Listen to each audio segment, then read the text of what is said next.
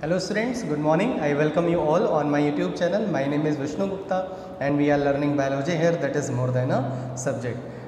This session is for class 12th and in class 12th we are studying the microbes in human welfare and we are learning a lot of things in this chapter. We have discussed how the microbes are useful in different way in a different field, what are the products that we obtain from the microbes. Yesterday we have discussed a very important topic, that is sewage treatment plant. ठीक है, बहुत important topic discuss किया कल हम लोगों ने. Comment box में ज़रूर बताना कि आपको अच्छे से समझ में आ गया कि नहीं आ गया. मैंने एक ग्लास वाटर का लेके एग्जांपल लेके आपको बहुत अच्छे से उसको समझाने की कोशिश की. कंफर्म समझ में आया होगा. नहीं आया होगा तो प्लीज़ जो है आप लोग एक बार वीडियो को फिर से देखिएगा, कंफर्म आपको क्लियर ज़रूर हो जाएगा. ठीक है, तो बढ़ते हैं आगे. Sewage treatment plant is over now. Today we are going to discuss about the biogas plant. मैं सीवेज ट्रीटमेंट प्लांट में एक बार आपको रिव्यू दे रहा हूँ कि what we have discussed yesterday. कल हम लोग ने क्या क्या डिस्कस किया था. देखो, in the sewage treatment plant we have discuss that this process take place in two part. दो पार्ट में होता है. देखो, मैं फ्लो चार्ट की हेल्प से जल्दी से समझा दे रहा हूँ आपको. Sewage is collected and sewage is treated for the first process that is known as primary treatment, जिसमें प्राइमरी ट्रीटमेंट होता है. In the primary treatment we go for the physical process like as filtration and sedimentation. When we do filtration, we remove all the floating debris, then whatever sediment that substances are there, those are known as primary sludge. They are used as a compost. उनको as a compost use कर लेते हैं. फिर जो water बचता है primary effluent, उसको लेके प्राइमरी इफ्लुएंट को we go for the secondary treatment and secondary treatment is known as biological treatment because in this process in this step we use a lot of micro organism. हम बहुत सारे micro organism का use करते हैं. ठीक है, उसके बाद यहाँ पे जो प्राइमरी इफ्लुएंट होता है उसको एरिएशन टैंक में लेके जाते हैं. In the aeration tank we blow the air को ब्लो करते हैं. ठीक है, because of the air the growth of aerobic microbes take place, and when there is a growth of aerobic microbes take place, then there is a formation of flocs. I told you what are flocs.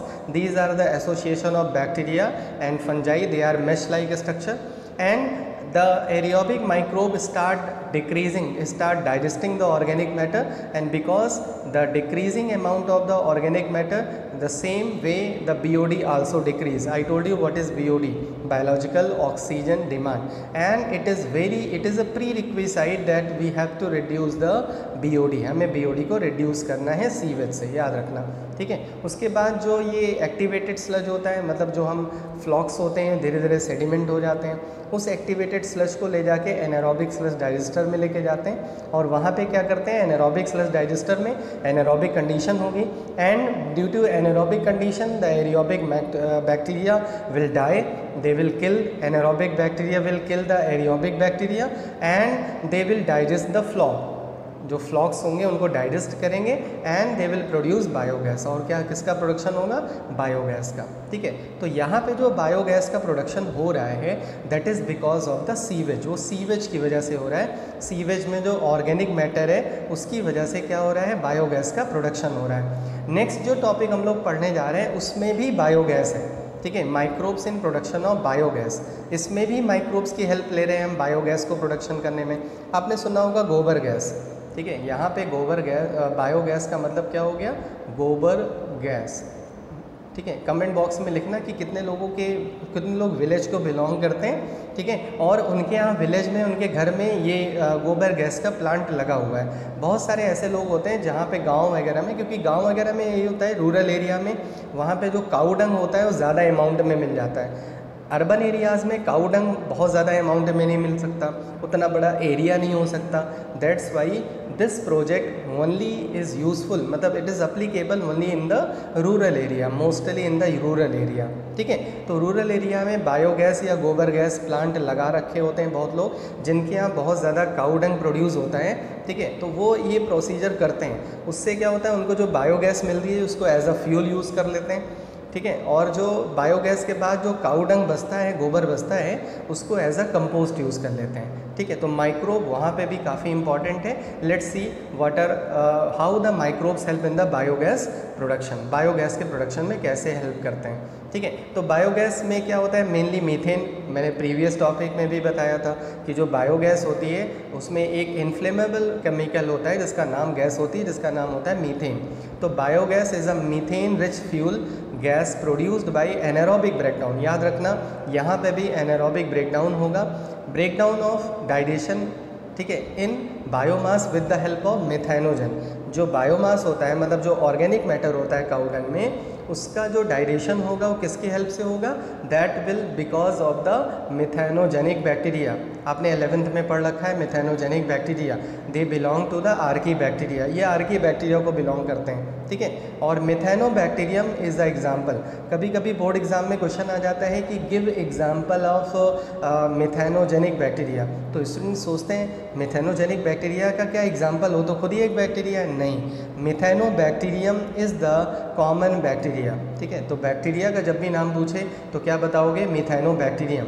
That belong to which group? Methanogenic bacteria, जो methanogenic bacteria को belong करता है, ठीक है। तो ये हो गया क्या होती है बायोगैस का मेन कंपोजिशन क्या होता है, और कौन से बैक्टीरिया हेल्प करते हैं इनको, किस टाइप के बैक्टीरिया होते हैं? ये एनारोबिक बैक्टीरिया होते हैं, ठीक है। आ जाओ, बायोगैस इज मेड अप, इसका जो कंपोजिशन बहुत इंपॉर्टेंट है, ये क्वेश्चन बहुत आता है कि what is the composition of biogas. तो सबसे ज़्यादा अमाउंट में क्या होती है? Methane, that's why it is inflammable, ये इनफ्लेमेबल होती है। इसमें कार्बन डाइऑक्साइड होती है और कुछ अमाउंट में हाइड्रोजन सल्फाइड और हाइड्रोजन भी प्रेजेंट होती है, ठीक है। तो this is the composition of the biogas. Now come to the next part. देखो, जो बायोगैस में जो मीथेन निकल रही है, जब हम उसको एज अ फ्यूल यूज़ करेंगे, मतलब बायोगैस को जब हम यूज़ करेंगे तो उसमें मीथेन का प्रोपोर्शन ज़्यादा होता है और इसकी कैलोरीफिक वैल्यू भी ठीक ठाक होती है। देख सकते हो आप, तो कैलोरीफिक वैल्यू मैंने यहाँ पे स्लाइड पे लिख रखा है कि कैलोरीफिक वैल्यू बायोगैस की कितनी होती है। समझ में आया? तो आप इसकी इंपॉर्टेंस समझ सकते हो कि बायोगैस की क्या इंपॉर्टेंस है, ठीक है। गांव वगैरह में जिनके यहाँ बायोगैस प्लांट लगा हुआ है उनके यहाँ एलपीजी बहुत ज़्यादा परचेज़ करने की ज़रूरत नहीं पड़ती, वो उसी से अपना जितना भी फूड मटेरियल होता है वो सब कुछ उसी से कुक कर सकते हैं, बहुत अच्छा होता है। और उसमें क्या होता है, जो बायोगैस प्रोड्यूस करने के बाद जो काऊ डंग होता है उसको वो अपने एग्रीकल्चरल लैंड में यूज़ कर लेते हैं, तो दोनों पार्ट उसके यूज़ हो जाते हैं। अभी हम आगे पढ़ेंगे प्रोसीजर कैसे होता है। देखो, नेक्स्ट टॉपिक पढ़ने जा रहे हैं बायोगैस प्लांट, ठीक है। बायोगैस प्लांट कैसा होता है, ठीक है, और उसमें क्या क्या पार्ट्स होते हैं, इसके लिए मैंने एक डायग्राम लगा दिया है, उससे आप बहुत अच्छे से समझ सकते हो। ये देखो, इस तरह से बायोगैस प्लांट हमने बनाया होता है। इसमें जो कंक्रीट टैंक होते हैं, ये सब कंक्रीट टैंक हैं, ये कंक्रीट टैंक है, ये कंक्रीट टैंक है, ये कंक्रीट टैंक है। मैं सी लिख दे रहा हूँ यहाँ पे, सी का मतलब क्या हो गया? Concrete tank. हमने 3 टैंक बना रखे होते हैं, तीनों टैंक को कनेक्ट कर दिए होते हैं। इनको सॉयल में लगा रखे होते हैं, मतलब इनको अंदर डिग करके इनको फिट कर देते हैं। एक तरफ से हम डंग और वाटर को ऐड करते हैं, ठीक है, मतलब जो डंग प्रोड्यूस हो रहा है उसको और वाटर, इसको स्लरी बना लेते हैं, इसको बोलते हैं स्लरी, ठीक है। डंग और वाटर को मिला के क्या बना लेते हैं? स्लरी बना लेते हैं। ये इस पार्ट को इनलेट बोलते हैं। ये जो पार्ट हो गया इसको क्या बुलाएंगे हम? इनलेट। अब इनलेट मतलब समझ ही रहे होगे कि इनलेट मतलब जो इन करे, जो मटेरियल को इन मतलब अंदर की तरफ लेके जाए, तो ये इनलेट हो गया, ठीक है। ये यहाँ से जो काऊ डंग है और जो वाटर है वो दोनों यहाँ पे आ जाएंगे, ठीक है। और ये पूरी तरह से सील होता है क्योंकि इनको एनारोबिक कंडीशन चाहिए होती है, तो ये जो टैंक होता है ये पूरी तरह से यहाँ पे पैक होता है, ठीक है। तो उससे क्या होगा, यहाँ पे इनको एनारोबिक कंडीशन मिल जाएगी। और तुम्हें पता है काऊ डंग में पहले से ही मिथेनोबैक्टीरियम होते हैं, ठीक है। आपने 11th में पढ़ रखा है कि जो कैटल की जो गट होती है, that in the got the Methanobacterium already present, उसमें मिथेनोबैक्टीरियम पहले से ही प्रेजेंट है, तो वो उनके काऊ डंग के साथ भी आ जाता है। तो हमें यहाँ पे बैक्टीरिया को ऐड करने की ज़रूरत नहीं है। कभी कभी ये क्वेश्चन बोर्ड में पूछ लेता है कि Y there is no need to add the inoculum in the biogas plant, because biogas plant, in the biogas plant, biogas मतलब जो काऊ डंग है दैट इट हैज़ इटसेल्फ, मतलब bacteria, it has the bacteria itself, उसके पास bacteria खुद होता है। तो हमें क्या ज़रूरत है ऐड करने की? हमें बैक्टीरिया की कोई नीड ही नहीं है ऐड करने की। समझ में आया? ठीक है। तो हमने क्या लिया? डंग और वाटर ले लिया। डंग में, काऊ डंग में पहले से ही क्या है? पहले से ही मिथेनोबैक्टीरियम है, उनको एनारोबिक कंडीशन चाहिए। तो यहाँ पे ये जो टैंक है ये पूरी तरह से ऐसे सील होता है, ठीक है। और यहाँ पे इसीलिए इसको डाइजेस्टर बुलाते हैं। यहाँ पे जो एनारोबिक बैक्टीरिया होते हैं दे स्टार्ट डाइजेस्टिंग, वो डाइजेशन स्टार्ट कर देते हैं। किसका डाइजेशन स्टार्ट कर देते हैं? ऑर्गेनिक मैटर का। वो ऑर्गेनिक मैटर कहाँ प्रेजेंट है? काऊ डंग में प्रेजेंट है। जब ऑर्गेनिक मैटर का डाइजेशन करते हैं तो दे रिलीज बायोगैस, और इसमें कौन सी गैस रिलीज होती है? बायोगैस, जो इस पार्ट में आ जाती है। ये कंटेनर लगा होता है, ये गैस कंटेनर होता है, देख सकते हो आप, गैस होल्डर या गैस कंटेनर, जिसमें जो बायोगैस प्रोड्यूस हो रही है डाइजेस्टर से, that transfer in the gas container, वो गैस कंटेनर में आ जाती है। और इसी गैस कंटेनर से गैस पाइप लगी होती है जो उस गैस को बाहर की तरफ रिलीज़ कर देती है। समझ में आया? तो इस तरह से क्या हो रहा है, बायोगैस जिसका मेन कंपोजिशन मीथेन है वो यहाँ से रिलीज़ हो जा रही है। तो हमको क्या मिल गई? गैस मिल गई। ठीक है।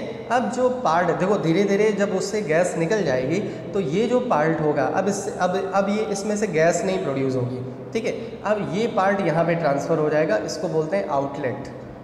इस पार्ट को बोलते हैं आउटलेट। ये भी एक कंक्रीट टैंक होता है, और यहाँ से हमें क्या मिल जाता है? स्लज मिल जाता है। आप देख सकते हो यहाँ से हमें क्या मिल जा रहा है? स्लज मिल जा रहा है। तो जो स्लज होता है उसको एज अ कंपोस्ट यूज़ कर सकते हैं। आपने सुना होगा गोबर खाद, ठीक है, जिसको ऑर्गेनिक मैन्योर भी बोलते हैं, ऑर्गेनिक खाद बोलते हैं। ठीक है। गांव की लैंग्वेज में उसको गोबर खाद बोलते हैं। गोबर की हेल्प से हम क्या बना लेते हैं? मैन्योर बना लेते हैं, खाद बना लेते हैं। उस स्लज को एज अ कंपोस्ट, मतलब एज अ मैन्योर यूज़ कर सकते हैं। समझ में आए? तो हमने काऊ डंग, जो एक वेस्ट मटेरियल है, आप अर्बन एरिया में देखते हो हर जगह जहाँ पे कैटल बहुत ज़्यादा होती हैं, वो काऊ डंग पूरी तरह से ड्रेन में आ जाता है। सोचो, उसी वेस्ट मटेरियल को लेके हम क्या कर सकते हैं? बायोगैस का प्रोडक्शन कर सकते हैं। उस बायोगैस से हम फ्यूल, एज अ उसको फ्यूल यूज़ कर सकते हैं, इलेक्ट्रिसिटी में भी हेल्प ले सकते हैं। ठीक है। और जो वहाँ पे गैस प्रोड्यूस करने के बाद जो काऊ डंग बचेगा उसको बुलाएंगे स्लज, और उसको हम क्या यूज़ कर सकते हैं? एज अ कंपोस्ट यूज़ कर सकते हैं अपनी एग्रीकल्चरल फील्ड में। समझ में आए? तो इस बायोगैस प्लांट से आपको सारे पार्ट समझ में आ गए। करके सारे पार्ट्स आपको बता देता हूँ। देखो, बायोगैस तो ये हो गया था। बायोगैस प्लांट में as the biogas production is an anaerobic process, it is carried out in an air tight, मतलब अभी जो मैंने आपको एक वेसल दिखाई थी वो एयर टाइट होती है, उसमें कहीं से एयर पास नहीं होती है। ठीक है। तो एयर टाइट होती है, क्लोज्ड सिलेंड्रिकल कंक्रीट टैंक होता है जिसको हम कंक्रीट से बनाते हैं। ठीक है। उसको बोलते हैं digester. The tank has concrete inlet, अभी मैंने दिखाया था ना आपको कि उसमें से हम स्लरी को क्या करते हैं? ऐड करते हैं, जिसको इनलेट बुलाते हैं। ठीक है। On one side. उसके बाद क्या होता है? There is a concrete outlet, एक आउटलेट होता है कि जब उसका बायोगैस उसमें से निकल जाएगी तो वहाँ से जो स्लज होगा वो आउटलेट में आ जाएगा, अदर साइड होता है। ये डाइजेस्टेड स्लज को रिमूव करने के काम में आता है। Top of the tank serve as the gas tank, जो सबसे टॉप में होता है वहाँ पे एक टैंक लगा होता है जिसमें गैस आ जाती है। कौन सी गैस आ जाती है? मीथेन या बायोगैस आ जाती है। ठीक है। और वो गैस हम यूज़ कर लेते हैं। Fresh cattle dung is fed into the digester through the inlet, allowed to remain there, and accumulated gas is conducted through the outpipe। बहुत इजी है। ठीक है। और जो गैस रिलीज़ हुई वो बाहर की तरफ आ गई, और जो स्लज है उसको हम एज अ फर्टिलाइज़र यूज़ कर सकते हैं। और ये फर्टिलाइज़र में कोई केमिकल नहीं होगा, तो दिस इज़ वेरी यूज़फुल, और ये काफ़ी यूज़फुल होगा एग्रीकल्चरल फील्ड में। आप देखते होंगे हमारे घर में भी जो पॉटेड प्लांट लगे होते हैं उसमें भी हम गोबर की खाद डालते हैं, फर्टिलाइज़र डालते हैं, और उसमें केमिकल नहीं होता, वो एक ऑर्गेनिक सब्सटेंस है। ठीक है। तो ये हो गया बायोगैस प्लांट के बारे में। ठीक है। तो बहुत इंपॉर्टेंट है ये, और इससे 2-3 तरह के क्वेश्चंस आते हैं कि इनोकुलम क्यों नहीं ऐड करते। कभी कभी ये डायग्राम दे देता है, इसमें पूछ लेता है कि इनलेट कौन सा है, आउटलेट कौन सा है। कभी कभी बायोगैस का कंपोजिशन पूछ लेता है, और मिथेनोबैक्टीरियम का नाम पूछ लेता है। तो ये सारे क्वेश्चंस यहाँ से इम्पॉर्टेंट है। क्लियर हो गया? ठीक है। अब जो नेक्स्ट टॉपिक है वो काफ़ी इंपॉर्टेंट होने वाला है, और अभी परसों के न्यूज़पेपर में भी उसके बारे में निकला था, इसलिए मैंने पेपर कटिंग भी देखो लगाई है। ये देखो, हम नेक्स्ट टॉपिक क्या पढ़ने जा रहे हैं? Microbes as bio control agent. ठीक है। आपने देखा होगा कि जब एग्रीकल्चरल फील्ड में इंसेक्ट्स अटैक करते हैं तो हम केमिकल्स का यूज़ करते हैं। ठीक है। वो केमिकल्स का हार्मफुल इफ़ेक्ट होता है प्लांट पे और हमारी बॉडी पे भी। अगर वो केमिकल हमारी बॉडी में आ गया तो हमें भी नुकसान पहुंचा देगा, और वो केमिकल हो सकता है प्लांट को भी नुकसान पहुंचा दे, और वो केमिकल हो सकता है कि अदर जो यूज़फुल इंसेक्ट्स हैं जो पॉलिनेशन कर रहे हैं उनको नुकसान पहुँचा दे, पॉलिनेशन ही नहीं होगा। समझ में? तो इसीलिए we can use the bio control, मतलब हम लिविंग ऑर्गेनिज्म को यूज़ कर सकते हैं किसको इरेडिकेट करने के लिए, किसको रोकने के लिए, इंसेक्ट्स को, पेस्ट को, इनको रोकने के लिए वैसे तो क्या यूज़ करते हैं, इंसेक्टिसाइड और पेस्टिसाइड, लेकिन we can use the microbe, हम वहाँ पे माइक्रोब्स का यूज़ कर सकते हैं या लिविंग ऑर्गेनिज्म का यूज़ कर सकते हैं। ये मैंने एक पेपर की कटिंग लगा रखी है, इसमें लिखा है indigenous bugs help tackle invasive paste. ठीक है, तो इसके लिए देखो ये देखो पेपर कटिंग लिखी थी, इसको जूम करके आप पढ़ सकते हो। ठीक है, इसमें देखो लिखा हुआ है कि 2 types of lady bird beetle are among the 3 indigenous bugs.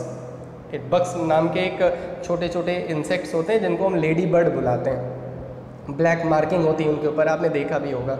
ठीक है, तो 3 इंडिजिनस हैं, इंडिजिनस मतलब लोकल हैं, हमने उसको कहीं से लेके नहीं आए, वो इंडिया में ही है। वो किस में हेल्प कर रहे हैं, देखो लिखा हुआ है बायोलॉजिकल वेपन्स की तरह बिहेव कर रहे हैं against a Caribbean origin enemy of Indian fruit farmer. Indian fruit में एक इंसेक्ट्स लग जाती है जिसका नाम है वूली वाइट फ्लाई। देखो यहाँ पे लिखा हुआ है वूली वाइट फ्लाई, दिख रहा होगा आपको। वूली वाइट फ्लाई नाम के इंसेक्ट्स उसमें लग जाते हैं, पेस्ट लग जाते हैं। उसको हम कैसे इरेडिकेट कर सकते हैं, by the help of the 3 indigenous bugs. ठीक है, और उन इंडिजिनस बग्स को हम क्या बुलाते हैं, लेडी बर्ड बीटल। ठीक है, तो वो क्या करते हैं, वो इन वूली जो वाइट फ्लाई हैं इनको क्या करते हैं, इरेडिकेट करने में हेल्प करते हैं। तो सोचो हमने बिना किसी केमिकल के यूज़ के हम इस जो इंसेक्ट्स है जो हमारे फ्रूट के जो ऑर्किड्स हैं, जो हमारे बाग हैं, उनको ख़राब कर रहे हैं। ठीक है, तो हम किसका यूज़ कर सकते हैं, हम बायोलॉजिकल एजेंट का यूज़ कर सकते हैं, मतलब हम लिविंग ऑर्गेनिज्म का यूज़ कर सकते हैं। समझ में आया? ठीक है, तो ये हम टॉपिक और आगे भी पढ़ेंगे, मैंने इस टॉपिक को यहीं पे कंप्लीट कर रखा है। ठीक है, जिससे आपको पता लग जाए कि नेक्स्ट टॉपिक आप क्या पढ़ने जा रहे हो। तो बस अब ये लेसन अबाउट टू कंप्लीट है, बहुत जल्दी ये लेसन कंप्लीट हो जाएगा। ठीक है, बस 1 या 2 लेक्चर की बात और है, तो जितना भी मैंने पढ़ाया अभी तक उतना रिवाइज़ कर लीजिए, और हो सकता है कि कल मैं आपका एक टेस्ट ले लूँ जितना भी टॉपिक मैंने अभी तक पढ़ाया है। ठीक है, और कमेंट बॉक्स में ज़रूर लिख दिया करो कि I have attended the class और and I am able to understand each and everything, and if you are not able to understand please let me know. ठीक है, so that I can solve your doubt. आपके doubt जो भी हैं वो मैं उसको सॉल्व कर पाऊँगा नेक्स्ट क्लास में। ठीक है, तो I am completing this session और आपको अच्छे से समझ में आएगा। इसका आप स्क्रीनशॉट ले लेना। ठीक है, और मैंने अभी पार्ट बता दिया था आपको।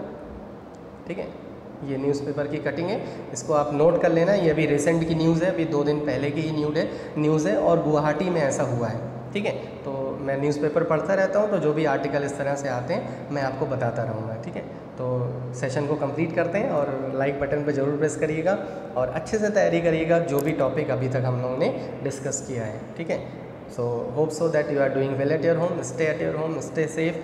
जय हिंद, जय भारत एंड गुड बाय।